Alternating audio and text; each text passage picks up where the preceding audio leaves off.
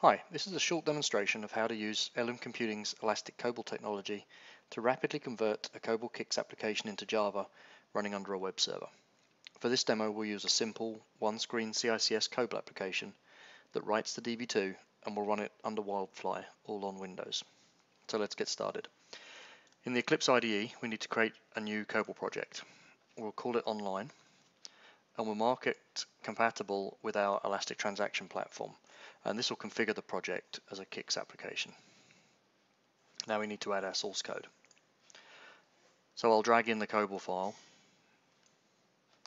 and add it to the project. I'm going to drag in our BMS file and put it in our resources folder. I'm also going to add the one copybook we have, and we'll put that in the copy library.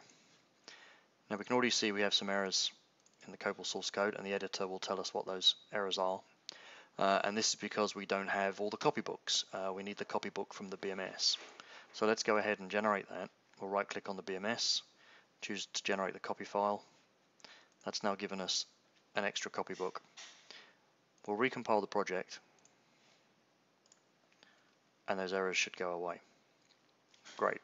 Now we do need to configure the project with some extra settings. We can do that in a couple of ways. We can choose the project properties, or we can add an eCOBOL directives file, which is what we're going to do.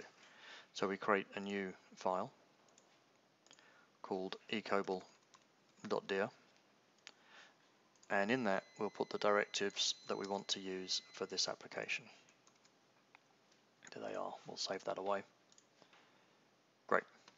That's the application built. As you can see, it's taken the COBOL and it's actually generated our Java code that corresponds to that COBOL, and then Eclipse will go ahead and compile that Java into Java classes, which is what we'll package up and deploy over to Wildfly. In order to deploy the application, we need to create a deployment project which will hold all of the target specific settings. So to do that, we create a new project in Eclipse, and it's an ETP project. We'll call it deploy. And now we're going to configure all the settings for this deploy project in order to deploy to Wildfly. So first of all, we're going to set the sysid. This is how we'll reference the project as a URL. We'll call it ONL. We're going to give it an application ID. We'll just call it CICS demo, and tell it that the project that we're going to be deploying is this one called Online. I'll apply that. We now need to set up our transactions. We need a couple of transactions. We need the init transaction, and that's the Java program that it will run when an init transaction is fired. And we need a transaction called ONLD, as that's referenced inside the application, running the same program ID. We'll apply both of those. The final settings we have to make are the SQL driver. Now, if we were in a large project here and maybe using SQL connection pooling, we'd set this up in Wildfly itself. But as this is a small contained demo, we'll actually set it in the project properties. So let's add a driver here, and we just got to specify all the connection properties. So I'm going to copy and paste those in. Here we go, and then just the database driver name. And then again with the driver, we could put that on the path somewhere that Wildfly would be able to find. But to keep this demo simple, we're just going to add it to the project itself. So we'll put it in a lib directory in the webinf folder, and Wildfly knows to look for it there. So we'll create a folder called lib, and we'll just drag that Db2 driver in there. Okay, and we're ready to deploy the project. We have a couple of housekeeping tasks to do. We need to start Wildfly so it's ready to allow us to deploy to, and we've also got to set up Db2. So we're going to create a Db2 table here. I've got the command ready to go.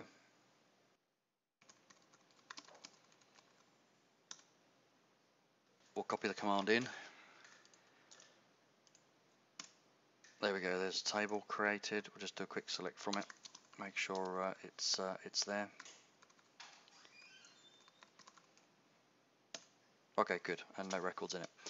All right, let's start Wildfly. We're going to start Wildfly from the command line in debug mode so that we can actually connect to Wildfly and debug our application. Obviously, we could start this as a service in a larger system. So we'll kick off the Wildfly. and that's starting up. So while that's starting up, let's go back to Eclipse, and in order to deploy this application, we just right click our deploy project, choose export, and we'll export it using the Elastic Transaction Platform Deploy Wizard. And here's the file that we're going to generate. It's a WAR file, and we're going to put it straight in the deployment directory for Wildfly, and that'll get automatically deployed for us. So we'll click finish on that. It'll generate that WAR file for us. Let's go back to the Wildfly application, and we should see that start to deploy. Okay, and we can see it's created that registered web context ONL, which is what we're looking for. So let's run the application. And here's that BMS generated in real time. So we'll create a new record, 3456, click PF5, and there we go. We got SQL return go to 0, so that looks pretty good. Let's just go do a quick select on that table, and there we can see our new entry. So that's pretty simple. Let's look at debugging this. So in order to debug this, let's go set a breakpoint in our application. In fact, we've got one set just before the exec SQL. In order to debug this, we right-click our project, and we're going to debug it with the new configuration. I've got one set here ready to go. It's actually a remote COBOL application type. You can just see it there. I created one called online. It's going to connect to port 8787. So we'll just click debug, and that's going to connect to Wildfly and get ready to receive information from us. So let's give this a reset. Okay, we'll create a new one. We'll call the record fill 34567 PF5, and we can see Eclipse has fired into debug mode, and we've stopped on this line where the breakpoint is. Now obviously we're debugging COBOL here. Actually running under Wildfly is Java. So part of the Elastic COBOL platform allows us to show you stepping through the COBOL, despite the fact that at runtime it's actually stepping through Java. Obviously you could step through the Java as well, but this can be useful if it's a COBOL application programmer attempting to debug the application. So we'll step a couple of times. There's the exec SQL. Let's check that SQL code. We can hover over and look at results. Again, it's another 0, so we'll continue stepping down. We'll just let this program run now. We can see this is returned with another 0. Let's go check what's in the database, and there's our second record. So a very simple application, obviously.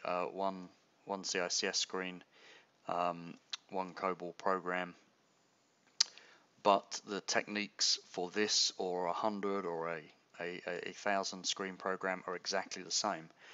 You take the COBOL, you take the copybooks, you take all the source associated with those, you drag it into the Eclipse project. We turn that COBOL into Java using our transpiler technology. Eclipse then compiles that to Java class that we can deploy under a web server. Hopefully this demo was useful. If you'd like to learn more or contact us, please go to www.heirloomcomputing.com. We'd love to hear from you. Thank you.